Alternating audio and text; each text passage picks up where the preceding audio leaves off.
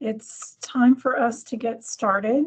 Welcome. Thank you for joining Downey Brand, HT Harvey and Associates, and Integral Consulting for this webinar on navigating California's unique legal, permitting, and environmental risks for offshore wind. I'm Megan Samaji, a partner at Downey Brand, and I'll be facilitating this webinar along with my co-host, Dr. Grace Chang, Senior Science Advisor and Technical Director of Marine Science and Engineering with Integral Consulting. California is a unique place to do business, and it has unique challenges. And that's going to be especially true for offshore wind projects that will touch ocean environments, landside environments, and particularly coastal areas, and California's transmission grid. As our presenters are speaking today about these complex issues, please enter any questions that you have into the chat, and we will address them during the Q&A session. If we could go to the next slide, please. Today we have 4 experts speaking on the broad range of issues that developers and stakeholders will encounter in studying, permitting, constructing, and interconnecting offshore wind projects in California. Our experts are Dr. Ian Voperl, Principal at Integral Consulting, Brian Craig, Partner with Downey Brand, Dr. Sharon Kramer, Principal with HT Harvey and Associates, and Kristen Marsh, Partner with Downey Brand. Next slide, please. We have provided our headshots so that you know who we are and how to say hello to us at the next conference that you see us. So if we can advance our slides to the first presentation, I am very happy to turn this over to Dr. Voperl to begin this discussion. Hi, Megan. Thank you. Can you hear me okay? Yes. All right, super. Let me go. Thanks. Next slide, please. Hello, folks. Good afternoon, everybody. Good morning to those on the West Coast. A couple of introductory slides about Integral, and then we'll get right into the meat of the presentations. Integral is a mid-sized science and engineering consultancy providing strategy and project delivery for health, environmental, and natural resource challenges all across North America. Integral's got a long history of environmental contamination, remediation, verification, and alas, sometimes litigation experience all over North America. Integral has more than 200 employees, half of those with advanced degrees and certifications, and about half of those with PhDs. 35 or so are focused on marine science and engineering, and I joined Integral last year to lead business development for the offshore wind market. It's been fantastic. I had spent 16 years working for a major energy company on offshore oil and gas exploration, development, and operations, and so it's a pleasure to be here with you this morning. Next slide, please. A quick view of the various offshore wind services that Integral offers. We serve clients that have a variety of different vantage points on offshore wind. We work with R&D agencies, regulators, developers, very obviously with the major siting and permitting consultancies that many of you are familiar with, and every now and then with investors as well too. And you can see some of our services listed here. Now, we deliver specific elements of site assessment plans, construction and operation plans, working on 6 of the current East Coast commercial projects, and have historically worked on a couple of the research projects going on around the country. Now, for this California audience, I wanted to mention my colleagues' work developing a coupled atmospheric and ocean model to study the interplay of wind turbines in the wind energy areas the interplay of wind turbines in the wind energy areas on ocean upwelling and vice versa. And we recently published that paper in the Frontiers of Energy Research. Grace Chang is on the call, and she's one of the authors of that paper, so save all your questions for her. And let's jump right into it now, please. Next slide. So if we turn directly to the proposed sale notice, I'm sure all of you in the audience are aware of the proposed wind energy areas. One in the north called Humboldt, and one in the south called Morro Bay, which together offer 5 areas of potential sale.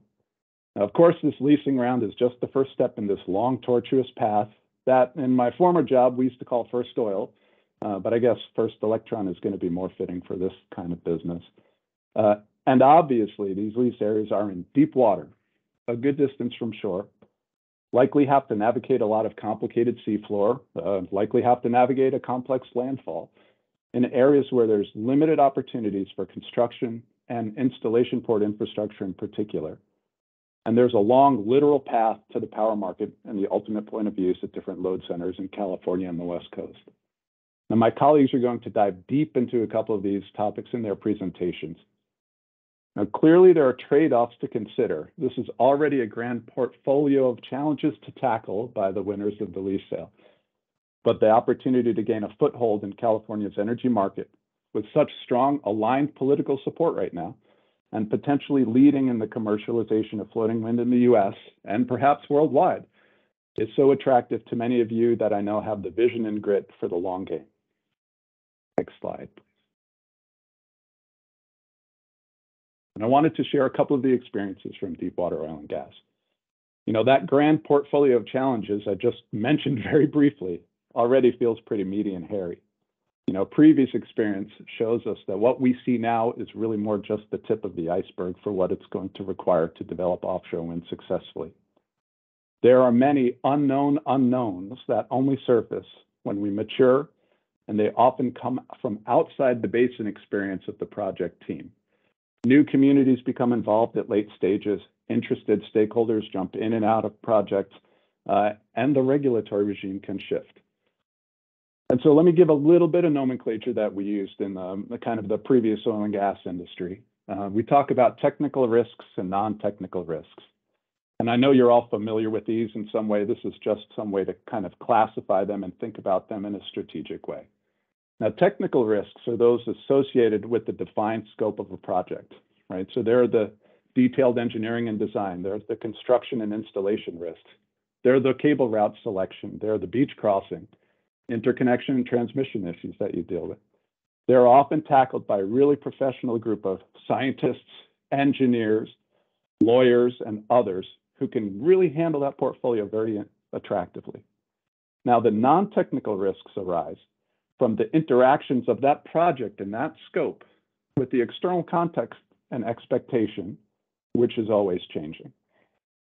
And that interplay between the technical and the non-technical isn't always obvious at the start, and it doesn't necessarily care about a developer's maturity of project engineering or whether or not they've just begun paying for construction activities. That mismatch in timing can play havoc with project economics and even the ultimate value of projects delivered. And what we found in the oil and gas industry anyway, was that the majority of project failures were due to those non-technical ramifications, not the engineering portfolio. And when I say project failures, I'm using a solid definition of project failure that's common in the project management literature. That's more than a year off schedule and 50% over cost estimate at investment promise. These are tough issues to solve, and their importance in the portfolio has really highlighted over the last decade. Can we go to the next slide, please? Thank you. I'm going to let this up for a second.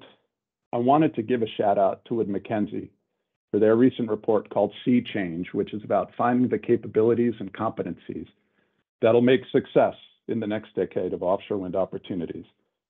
That was the inspiration for this slide, which you see here, and I borrowed a little bit and created a little bit of our own to make it site, US specific, but it's a great report, and I hope you all get a chance to read it. Now, of course, BOEM and the industry have experienced these same technical and non-technical challenges together. And BOEM has begun to formally incorporate many of the non-technical issues into the leasing process, both as lease stipulations and also, importantly, as evaluation criteria in the multi-factor auctions that we're now seeing for offshore wind. I'll just focus on one example. You guys can see some of my predictions of the future there too. Local content, right? Workforce development, infrastructure, and domestic supply chain investments, for example.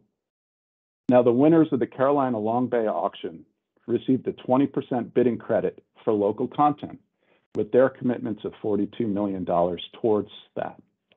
Now, that commitment provided oversized value in the bidding process, recognizing that final sales were actually $315 million. So great value for time there. Now, the proposed sale notice for California includes a local content credit like this and adds an additional 2.5% credit for a community benefit agreement. Now, a CBA with stakeholders particularly affected by the potential development, directly affected by the potential development, particularly assisting fishing and related industries, helping to manage their transitions and gear changes that are more poignant because of the presence of offshore wind. Of course, the California proposed sale notice has a number of lease stipulations as well. Things around transmission planning, protected and endangered species, an intent towards project labor agreements, which I know many people are quite interested in, archaeological survey requirements, and stakeholder engagement and reporting requirements. Now, these are all the fundamentals of managing non-technical risks that happen outside better. Especially important in California, I think, is the plan and the requirement for engagement and involvement of native material tribes in the offshore wind developments. Let's go to the next slide. Now, after the sale, I'm sure the developers in the audience and on the line have their own frameworks to identify and assess the broad range of issues that are going to become specific to their projects. I adapted these themes and I've thought about a number of different examples from publicly available work from my previous career in the oil and gas industry. So post this California sale, 5 developers apparently are going to sharpen their plans and tackle most of the examples listed here. The developers' roadmaps of activity will clarify around key internal and external milestones. And the regulatory ones are usually clearly defined, and so they're the easiest to put on the calendar. But the real opportunity is to front-end load more of the work around these themes and these examples than has been historic practice in the energy industry. Indeed, more of the work than is regulatorily required by the agencies, federal, state, and perhaps local, that's been in practice for the energy industry. So let's talk a little bit about the interplay between the technical and non-technical. And I get to go first, so I get the easiest one, right? Next slide, please.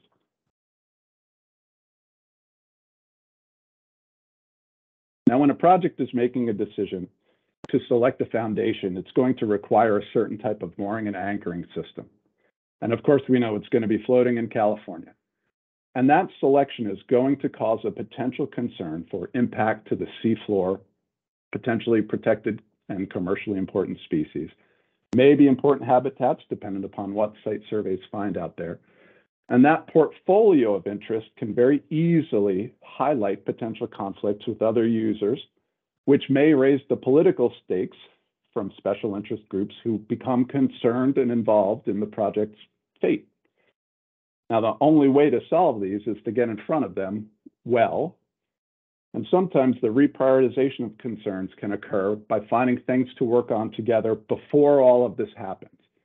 Of course, community benefit agreements might provide additional financial incentive for those of us who have worked through these problems before the lease sale. So the sequence of these things doesn't always follow the milestones that a project identified. And the project may have a lot of development expense already out the door, but now finds itself on hold, awaiting the resolution of potentially litigation. And that tends to eat up a lot of project value. So that was the easiest and obvious one. I'm glad I got to go first. And my talk is just the appetizer. I'm setting the table. My colleagues are going to share their expertise as more of the main course for our presentation. So thank you very much. Let me turn it over to Brian. Thank you, Ian. I'm Brian Craig. I'm an attorney with Downey Brand. Downey Brand is a 95-year-old California law firm. As relates to today's topics, Downey Brand's attorneys are particularly strong in areas related to resource development, including land use, permitting, environmental assessments and litigation, energy, utilities, and regulatory compliance. I'm sure you're aware that there's been a lot of discussion about the challenges of siting offshore wind resources in the deep waters of the California coast. But I'd like to spend a few minutes discussing how to bring the energy generated by these turbines onshore for delivery to the transmission grid and ultimately to customers. As you might expect, delivering offshore wind energy in California raises issues that are different, very different from those encountered on the East Coast. Next slide, please. Quickly, here are some of the players in the transmission planning scene in California. First, the legislature sets policies and goals, including things like the Renewable Portfolio Standard and zero carbon goals. The Energy Commission sets the official demand forecast for California, and has also been charged with setting the offshore wind goals for California. The Public Utilities Commission develops a preferred system plan, which identifies the resources that are required to meet the demand and also the policies of California. And that plan is conveyed to the California Independent System Operator for use in its transmission planning process. The California Independent System Operator conducts an annual transmission planning process that specifically authorizes transmission projects needed for various reasons. And I should mention that the California ISO is not a state agency, but it does the transmission planning for the bulk of the state, about 80% of the state. As relevant to our conversation today, the CAISO's service territory does not include Del Norte County, which is in the very far northwestern part of the state, or Los Angeles, the area served by Los Angeles Department of Water and Power. And finally, the governor, Governor Newsom, is not shy about weighing in on various policies and goals, so he has a role in this as well. Next slide, please.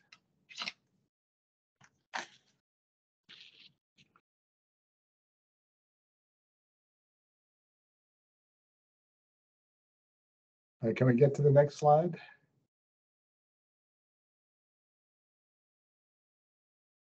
Well, I'll start talking and maybe we can catch up.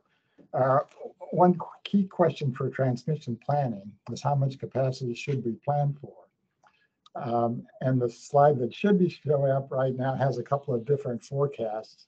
There we go. The Energy Commission has been charged with defining the maximum feasible capacity, and it recently came up with a recommendation of 25 gigawatts by 2045.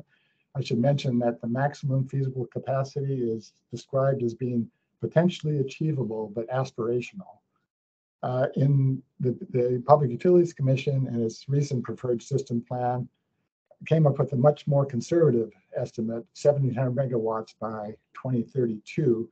That's based on the existing transmission system with no upgrades and an initial assessment of early commercial interest in the area. The CAISO is currently in the midst of its 2022 to 23 transmission plan process. That looks at 10 years and tries to identify the transmission resources that would be necessary. The CAISO for its base portfolio is using the 1,700 megawatts that was referred to it by the PUC. And if you look at the breakdown there, only 120 megawatts is coming from the Humboldt area. Humboldt area is one of the best resources, but the transmission there is so limited that only 120 megawatts can be transmitted at this point. The transmission plan is not considering energy from the Diablo Canyon Call area. There's no auction scheduled for that area currently, and it assumes that the Diablo Canyon Power Plant will retire in 2024 and 25 as currently scheduled. In addition to the base portfolio, the PUC and the Energy Commission have asked the ISO to study a high transportation electrification scenario, which would include about 4,700 megawatts of offshore wind by 2035. Next slide, please.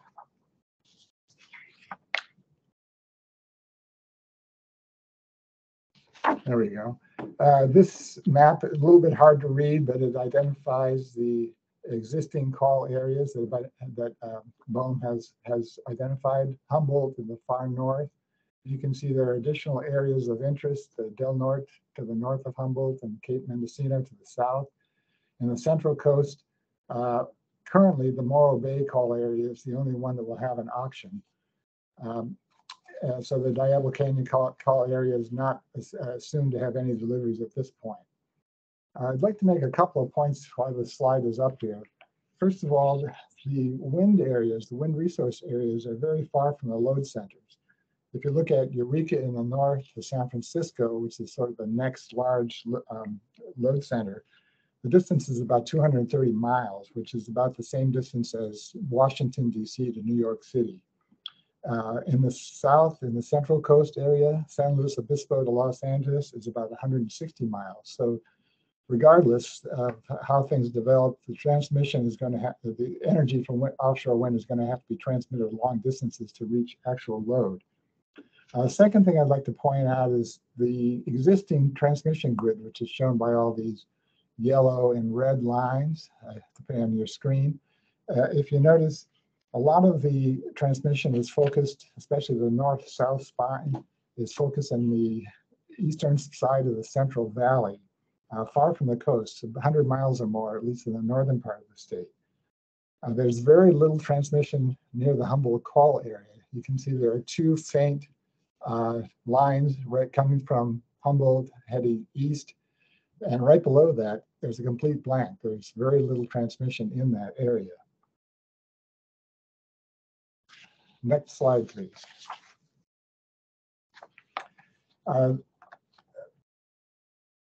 The CAISO's 2022-23 transmission plan has a base case that assumes only 120 megawatts from Humboldt, as we described.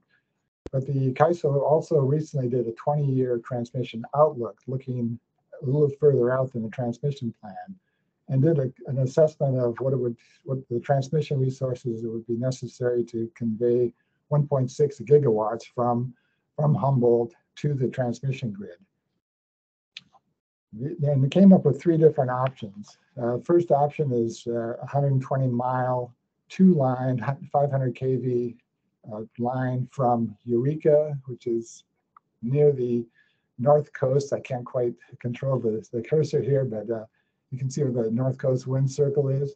Directly across that dotted line represents that line.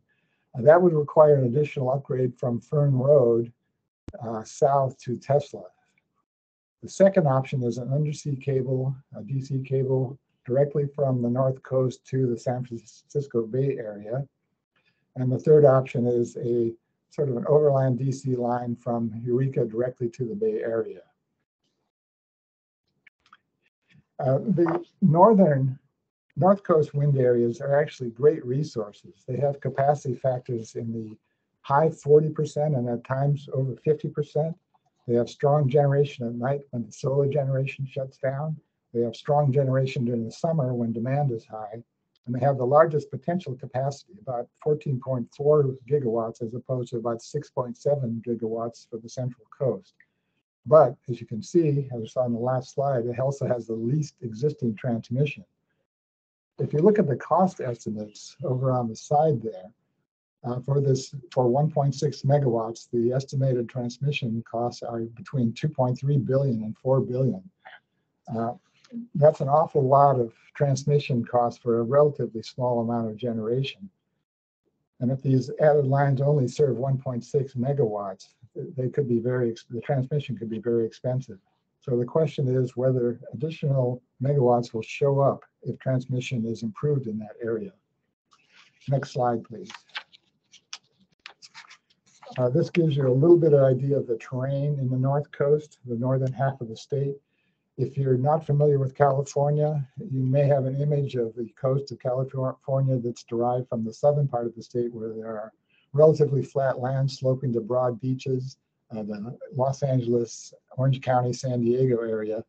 But once you get a little bit farther north, things get a lot more rugged and very different. Just north of Morro Bay is the Big Sur area, which is very remote and where the highway slides into the ocean every once in a while. The coast is kind of characterized by steep mountains sloping steeply into the ocean. There are very few ports, very little population.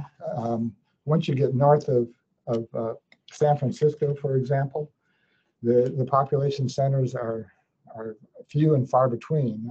Eureka, which is probably the metropolis of the north, has a population of about 27,000. Little population means little load, which means little transmission.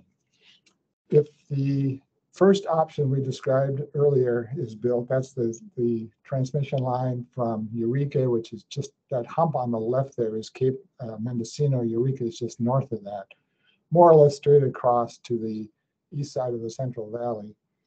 That would involve crossing mountains, rivers, wilderness, national forest, state and national parks and other protected lands. So there'd be considerable challenges building a line like that, or even expanding the existing right-of-way of the 2 transmission lines that are already there. Next slide, please. The options for the Central Coast are a little bit better, just because there is more transmission there. The CAISO's current transmission plan assumes that all Morro Bay generation comes onshore at Diablo Canyon. The existing 500 kV system in that area can handle about 5,300 megawatts. The CAISO is currently assuming that Diablo Canyon Nuclear Power Plant retires as scheduled. If more than 5,300 megawatts of capacity is needed, the CAISO has identified 3 options. One is an undersea DC line directly to Southern California. Second is an additional 500 kV line in addition to the existing Diablo Gates line. And the third option is a direct DC line undersea north to Moss Landing, which is on the fringe of the San Francisco Bay Area. Next slide, please.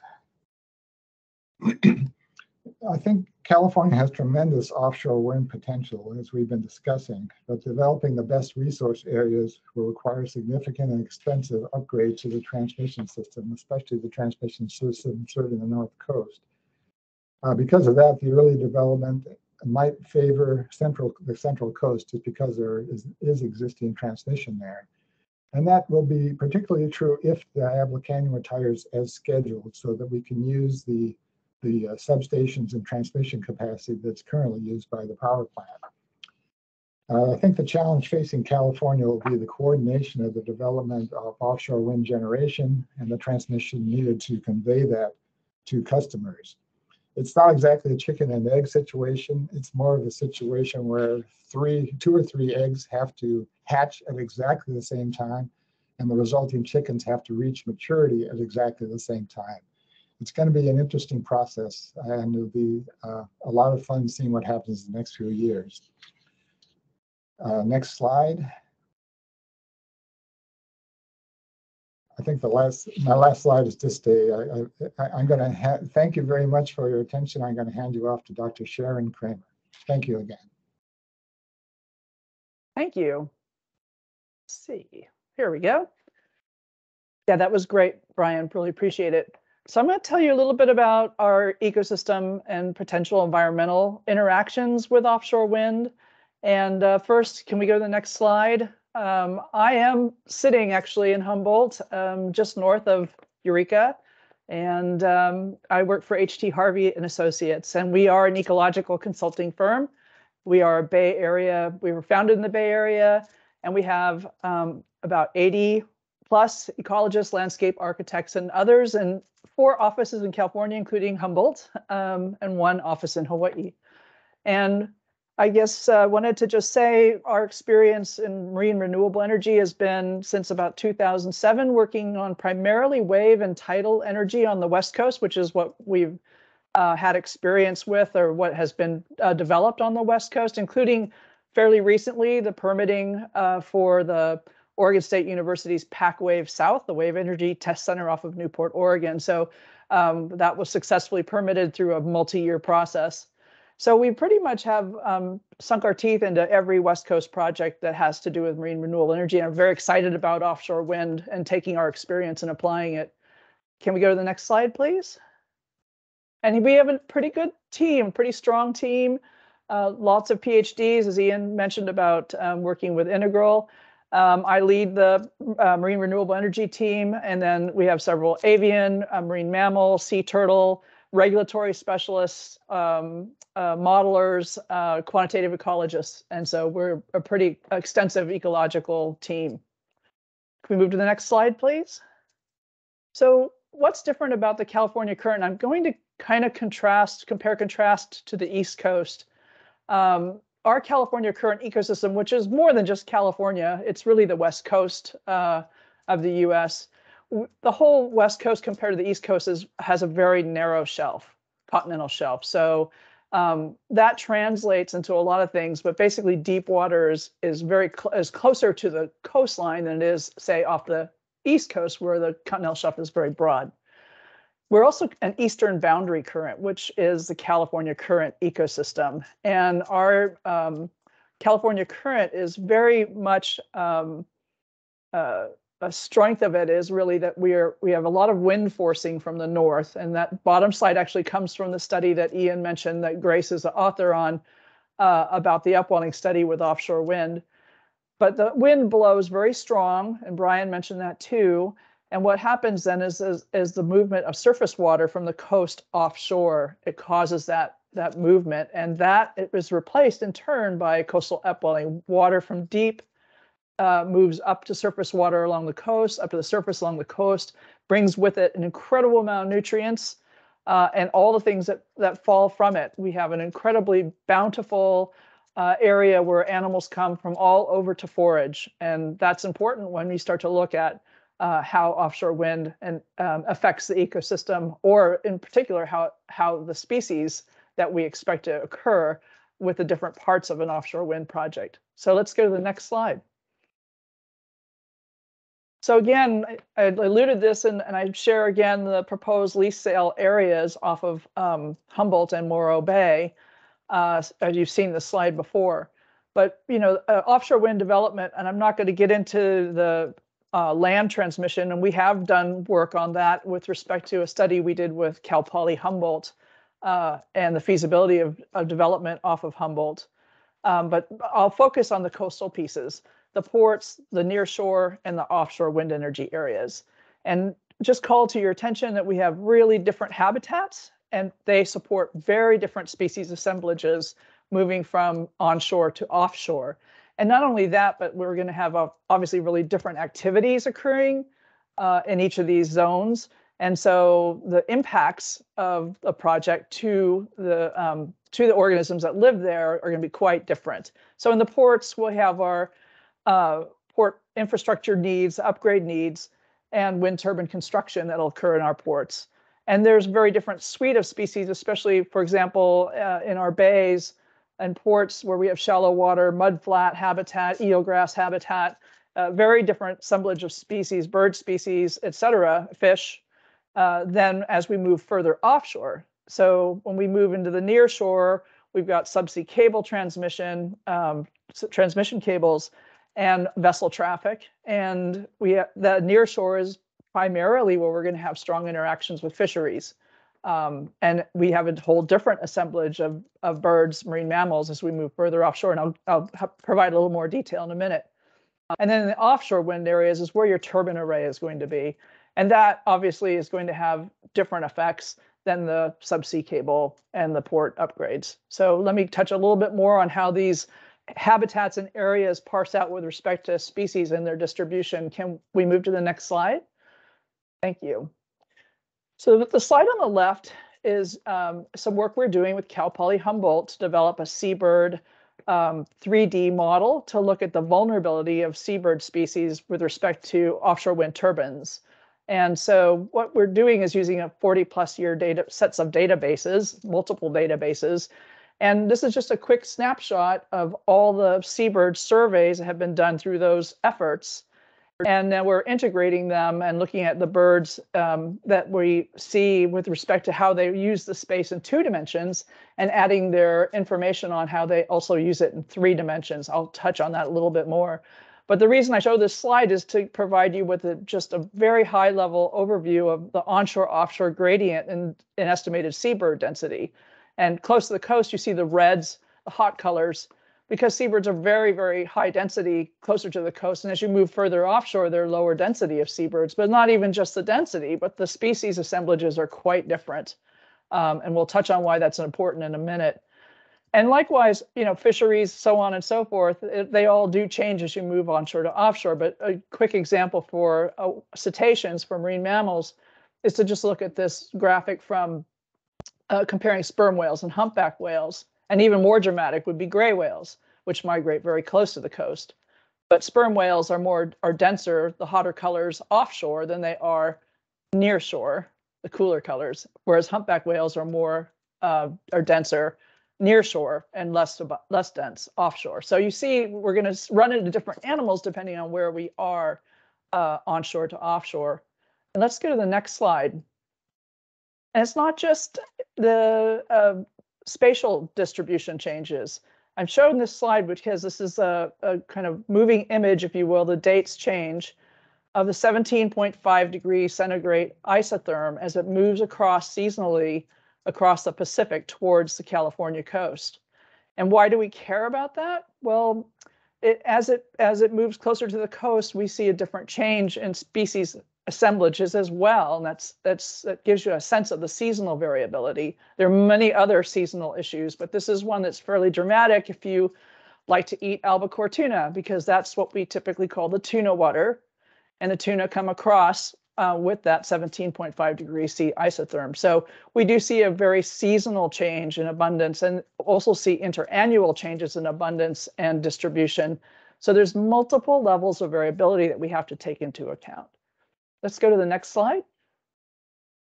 I alluded a little bit to our seabird 3D model that we're working on with Cal Poly Humboldt, the SCHOTS Energy Center. And what we are looking at, again, is in 2D, I showed that other graphic, how seabird density changes.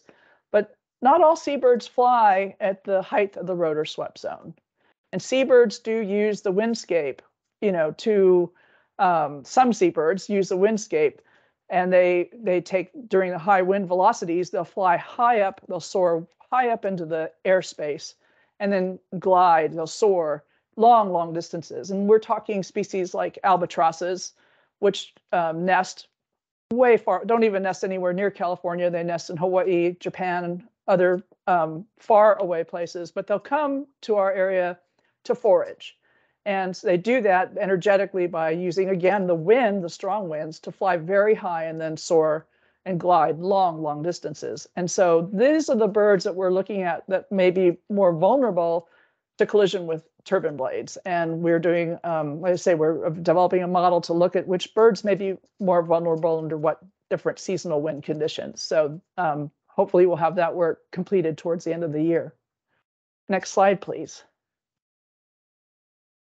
And another concern that has come up with respect to cetaceans, whales on the West Coast is how they may interact with all the moorings. Floating wind turbines have a lot of infrastructure below the water. And so that is a really critical piece, because we just don't know how our cetaceans will interact. And just for scale, there's a humpback whale in the image, and it just shows you how large the infrastructure will be, the subsea infrastructure. And this is something that's an unknown. One of the unknown unknowns is not so much the whales and their collision with the moorings, which will all be fairly large structure, large cables, but the potential for secondary entanglement with lost fishing gear. And lost fishing gear is a well-known issue with respect to cetacean entanglement. So this is something we don't know, and we'll have to do studies, and we won't know until we put structure in the water. Next slide, please. And the last slide I have ecologically is, and again, on the left, I'm showing an image from the study that Integral did on effects of offshore wind projects on wind forcing and wind speed changes. And so the changes from before and after a project are what's noted. And it's a great study. I encourage everyone to take a look at it. But how does that translate into ecology and ecosystem multi-trophic level interactions? We don't know. And that's something that's really exciting, and we're hoping to do more work in that area. So let's go to the next slide. And I'll leave you with a few studies. I guess the folks that get this will have this available to them. And the next slide then. I'll transition it over now to Christian, who can tell us what this all means for permitting. So thank you. Thank you, Sharon. That's just fascinating. I love to see that background, and it's a great backdrop for my presentation as well. If we could go to the next slide. So I'm going to transition a bit, and obviously the federal agencies in BOEM have the lead role in the offshore wind space, at least beyond the 3 nautical mile limit for California's coastline.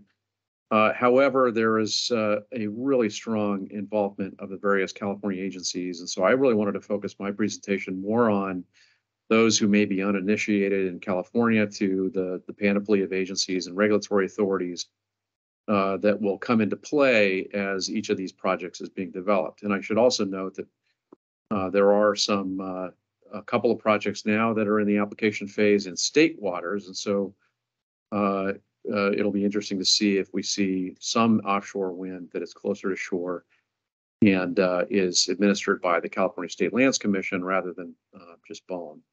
So here is just a list of the key state and local agencies that are going to be involved in all aspects of offshore wind, from the California Coastal Commission, which has its consistency authority under the CZMA, which is quite significant because it allows them to comment on some of the leasing that occurs out in the federal waters, but also California State Lands Commission is going to have a really significant role because of their sovereignty and ownership and administration over tide and submerged lands within state waters, and also their primary administration over the public trust doctrine. Although both Coastal Commission, Fish and Wildlife, and other agencies do have public trust obligations, state lands has really been tasked with the lead on public trust issues. You, of course, have the Department of Fish and Wildlife, which it administers the California Endangered Species Act, and also the Fully Protected Species Act, which I'll talk about momentarily. I'd also note that they also administer some of the coastal programs for fisheries and for marine life protection. So they have a very strong role as well. And then not to diminish the role of ports, counties, cities, and other responsible and trustee agencies. Something that I'm not sure is carried over in a lot of other coastal states, but certainly is a big feature here, is that local jurisdictions do also have authority under the Coastal Act and may issue coastal development permits for onshore development within the coastal zone. We've got one major infrastructure project now that has 4 independent jurisdictions all involved in a single coastal development permit for that infrastructure. And so you start to think about offshore wind, and you're going to have a number of responsible agencies for coastal as well. Next slide, please. Then just in terms of NEPA and then California's equivalent, the California Environmental Quality Act, of course, we also wanted to be strong in our administration of environmental laws, but have to do it slightly differently, which we seem to do on so many levels here in California. And so in addition to the NEPA process, these offshore wind facilities are going to have to go through the CEQA process. And there are some important differences.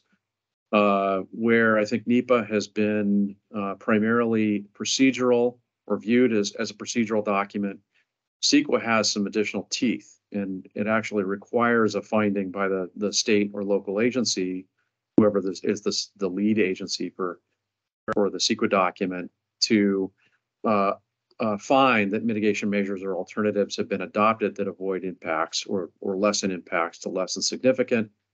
Or if they can't do that, they need to adopt a statement of overriding considerations. You don't have that equivalent under NEPA. Some other areas where there are some differences. For example, I want to highlight the proposed project and alternatives. And this is a question I get often from clients as to what level of detail we have to provide on the proposed project and alternatives. And then in some cases, do we want to just put up alternatives and not have to deal with a proposed project or single project? Well, in California, it's different. For NEPA, the NEPA document has to address all of the alternatives in the same level of detail. That's not true in California. The alternatives to the project can be in less detail. But under NEPA, you also do not have to identify the proposed project and the preferred alternative up front. You can present the alternatives and then pick a preferred alternative later. that is very different in California, particularly after a recent case, Washoe Meadows, which essentially found that under CEQA, you have to identify the proposed project and its alternatives. The other thing is on the scope of review, which I found very interesting. Federal agencies sometimes will view their scope a little bit more narrowly. That is not true for state agencies. We have a pretty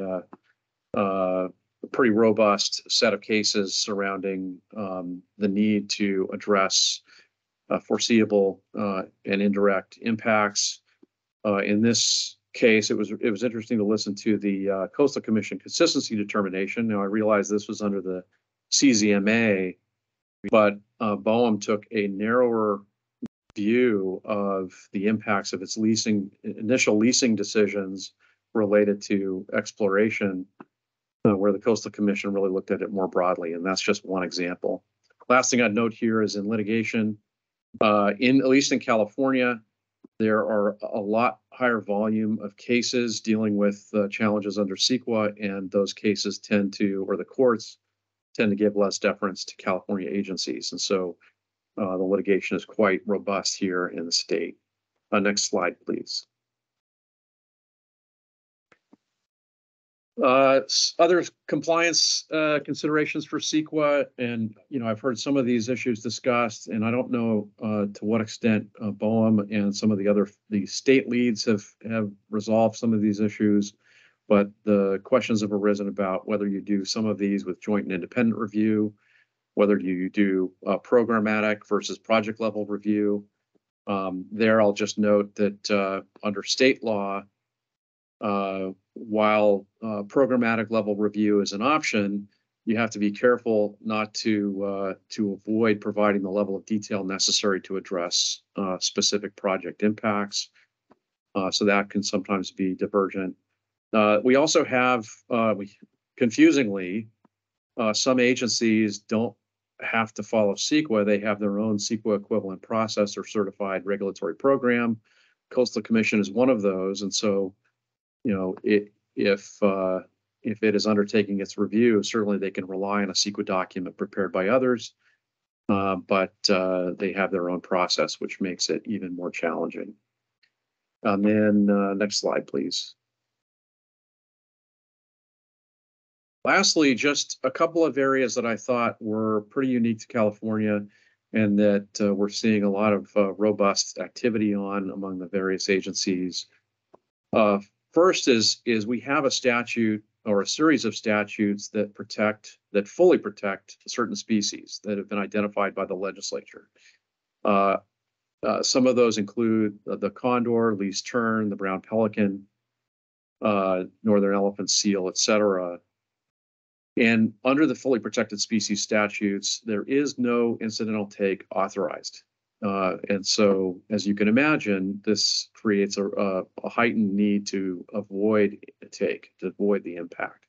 There is a particular exception where you have a natural communities conservation plan, but that's a pretty rare exception. I haven't heard anybody talking about using an NCCP here. Tribal consultations in California have also really become important, a critical step, and with Assembly Bill 52. State agencies, local agencies have to undertake early consultation as soon as they've decided to review a project. And there are actually some robust requirements mandating negotiation on mitigation strategies early in that process. So that's going to be important. We've seen a lot of these agencies adopt major policies in the last few years on environmental justice and addressing disadvantaged communities. And that can be interpreted very broadly and can involve connections or access to public trust lands.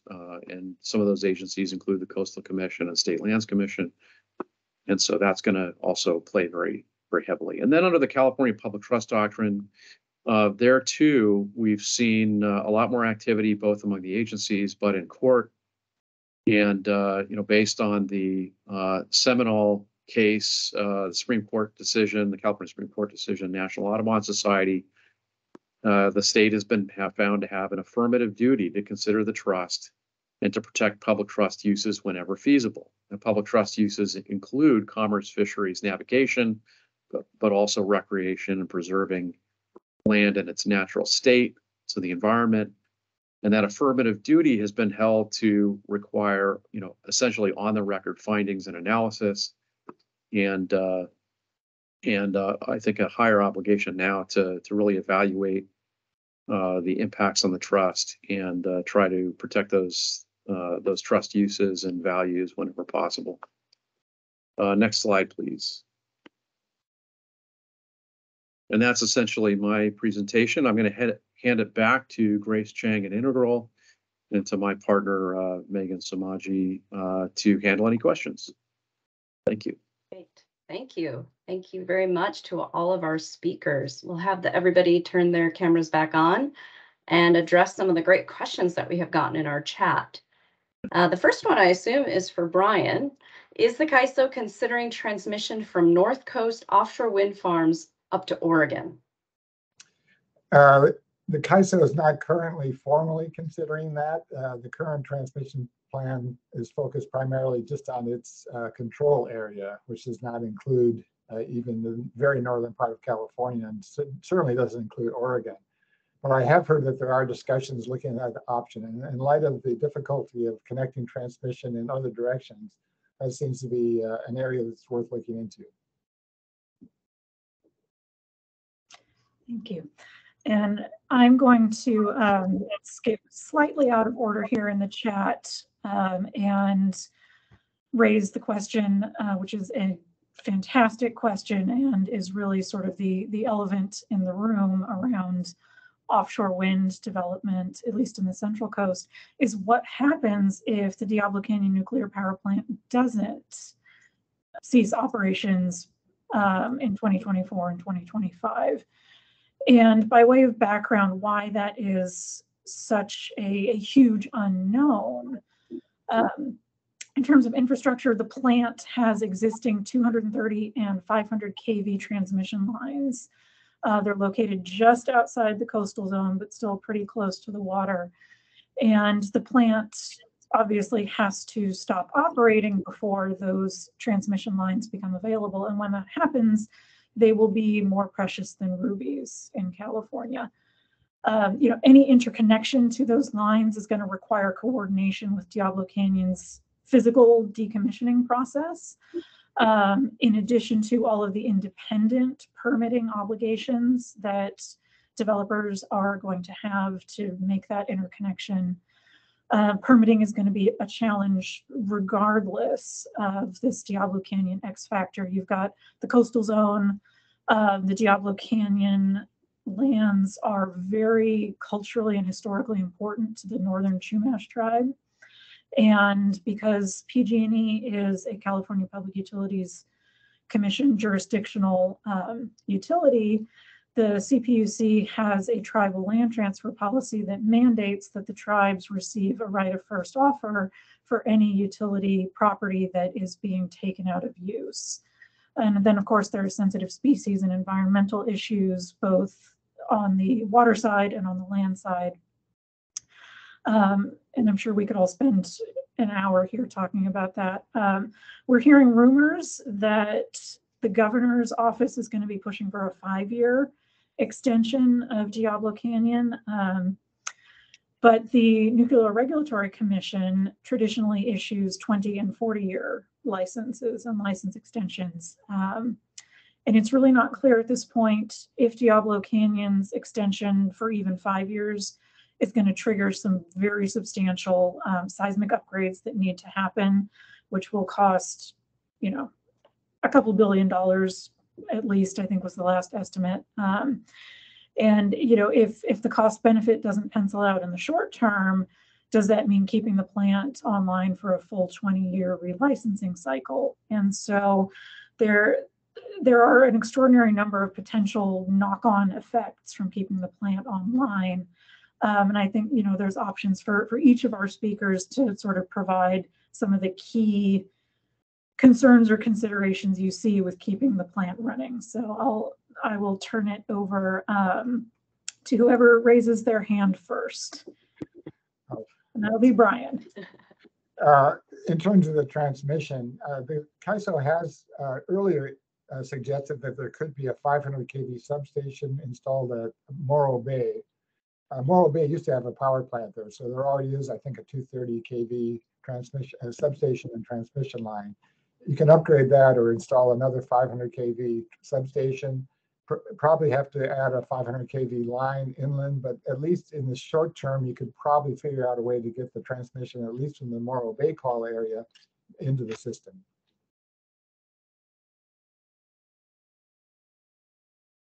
And Right. we have- And actually, Megan, in the interest of time, we've got about 5 minutes left. There are some questions that are directed at Sharon specifically and at Ian. Maybe we can just have you answer in the chat and then can follow up over email, and then we can have more of a panel discussion for broader questions. Does anyone else have responses to the Diablo question? Okay, thank you. Thank you, Megan. That was excellent information too. Christian, we've got a really quick question for you about the permitting. What about the Army Corps? I think it did not appear on your slides. I'm sure it's an important issue there. Right. No, I wanted to just emphasize that there are a number of federal agencies, Army Corps, BOEM, U.S. Fish and Wildlife Service, National Marine Fisheries Service that I didn't list. I was really trying to make the presentation more California centric as to the supplemental agencies you're going to be dealing with. Obviously, we're going to have the entire panoply of agencies from the federal side that we've been dealing with on the East Coast as well. So, absolutely.